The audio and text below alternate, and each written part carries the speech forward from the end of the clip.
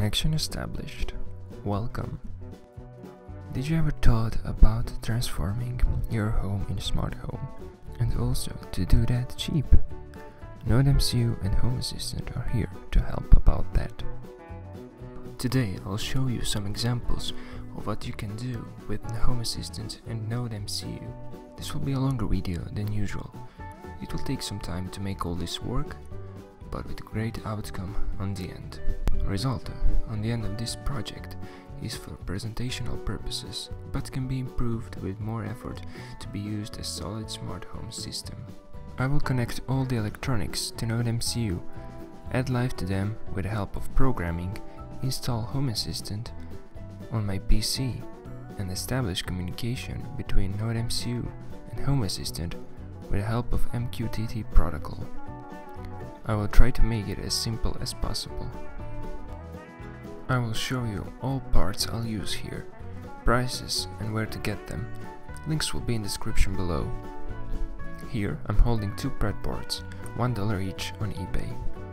On the breadboards is NodeMCU dev kit that I talked about in two previous videos. Check them if you are interested in NodeMCU details. Links are in top right corner. Price of NodeMCU is $3 on eBay. To be able to place board and all the electronics anywhere around the house, I'll use ADATA 10,000 mAh lithium-ion power bank with a price of $30 on Amazon. Of course, here is USB to micro USB cable for uploading programs and to power the NodeMCU. As input electronics, I'll use few LEDs and a relay for switching on and off the light bulb. As input electronics, I'll use button, temperature sensor, motion sensor, magnetic switch, and a photoresistor. To make it easier for you to follow, I made connection sketches using fritzing software that is open source project for creating very nice sketches and schemes for electronics. Find the link in the description if you are interested. I won't show you the final sketch of this project yet, because it is quite messy. Let's go part by part. First, I took one button, one LED, one 10 kΩ resistor, and one 100 ohm resistor to add just a little bit resistance to current, so LED stays alive, and here are also a few wires. Then connected everything accordingly to this sketch and opened the PlatformIO project inside Atom text editor where I wrote program in C++ to test if LED will turn on when I press button and turn off when I press it again. If you're not familiar with PlatformIO and Atom, please check my previous video with a title starting with NodeMCU. Link is in top right corner. In the final code, we will need to include one wire Dallas temperature, ESP8266 and PubSub client libraries in main CPP, so I added them right now. To see complete C++ program that is uploaded to NodeMCU, please follow link in the description below. I uploaded program for button to NodeMCU and the result is good. When button is pressed, LED is turned on, and when a button is pressed again, LED is turned off. Because I was using delays to turn off LED, I need to hold button for 1 second, but it's okay. That part is done.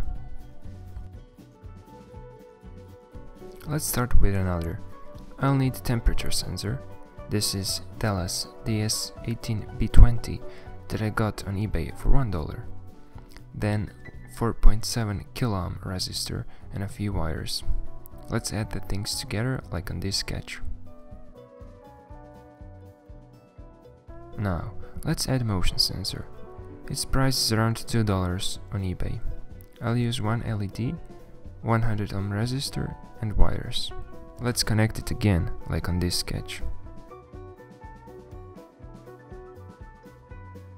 For next part, I'll need photoresistor.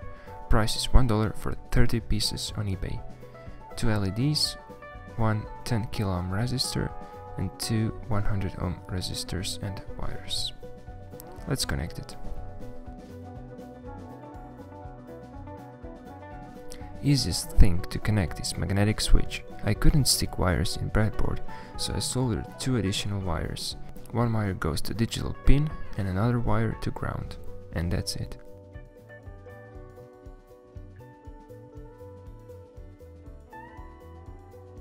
For the end, let's add relay. Its price on eBay is around $2. I'll need 3 wires for relay, light bulb with its connector, cable and a plug. If you're planning to use AC voltage, please be careful working with it because it is dangerous. Connect it like on Sketch and we are done with hardware stuff. Now connect NodeMCU to PC, open C++ program and set yours SSID name and password, also HomeAssistant server IP. Check for errors and if everything is okay, upload the code to NodeMCU.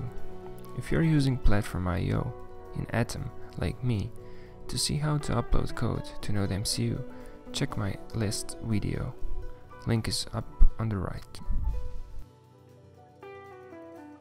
Okay, code is now uploaded to NodeMCU. Let's install HomeAssistant server. I will install it on Windows 10. Before we start installing HomeAssistant, we need to install Python. So let's click on link, which will take us to Python website. I will download for 64-bit Windows and install.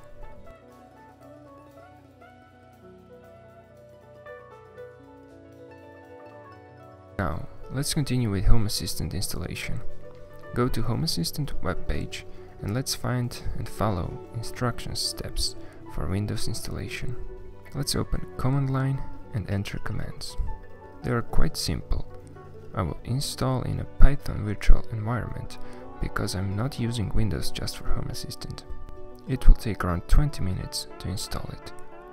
So be patient.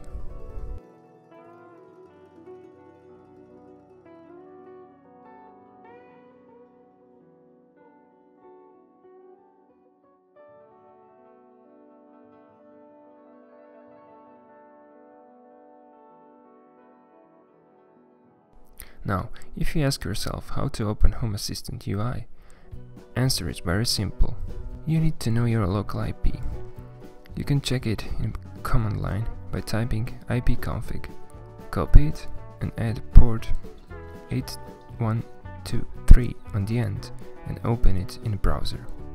In my case that's 10.0.2.15:8123. Be sure that HomeAssistant is up and running. That's it. After UI is loaded, we will set user account, set home name, and edit additional options as you want.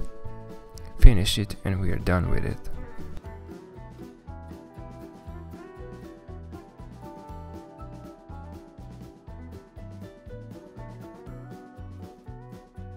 I've prepared UI configuration, so please check HomeAssistant configuration on link in description below. You can play around and make your own schedule of UI, or you can just copy configuration that I put down in description. So let's copy it, paste over old one and save.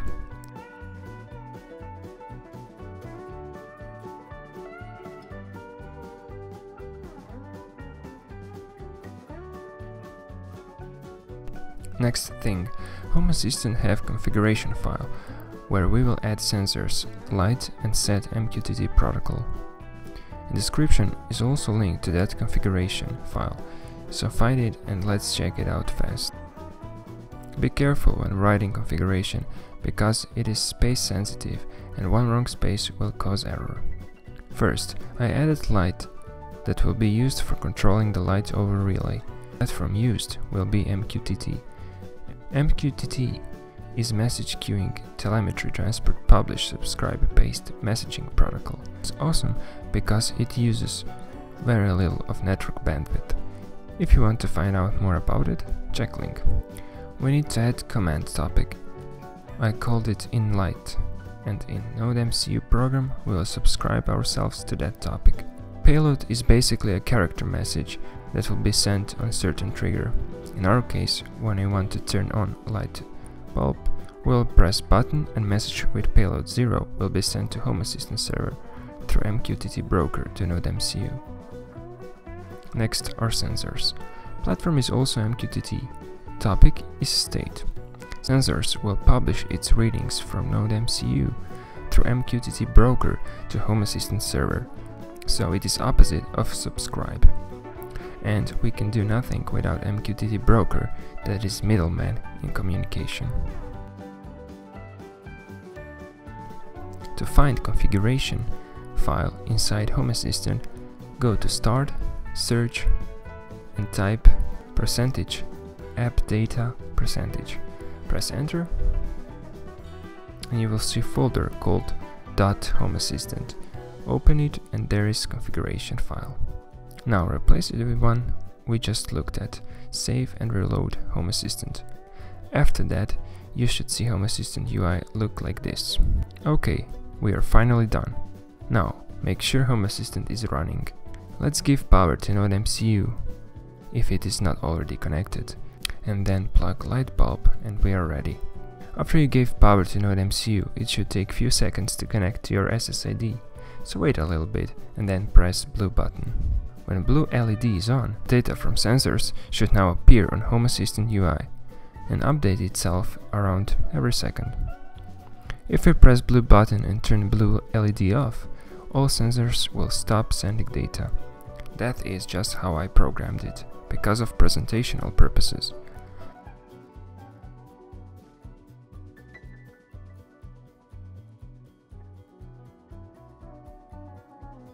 Let's try to turn light bulb on. And it is working. Turn it off. Very nice.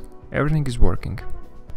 For the end, let me show you how to set up HomeAssistant on Android smartphone. On Android, open web browser and type HomeAssistant server IP and add port 8123. Here I was using HomeAssistant on my another PC, so IP is different. Here is 192.168.1.7. Enter the one that you wrote inside the NodeMCU program and press 3 dots for options in web browser and add to home screen. Now you should have HomeAssistant as app on your smartphone. Let's open it. And you can see it's working smoothly. Data is changing and light is turning on and off as expected. Project done. Without power bank, which is additional thing and cost $30, all other costs for this project were slightly above $10. That's insane. It took some time for all the electronics to arrive after I ordered them from eBay. It was a little bit tiring project, but it was worth because of the final result, with which I'm really happy. If you take more time and add more effort to write a better program, you can improve this smart home system insanely. And that's it. I hope you learned something new and found useful information in this video. If you enjoyed it, don't forget to like it. And if you want to see more content like this, subscribe. Good luck.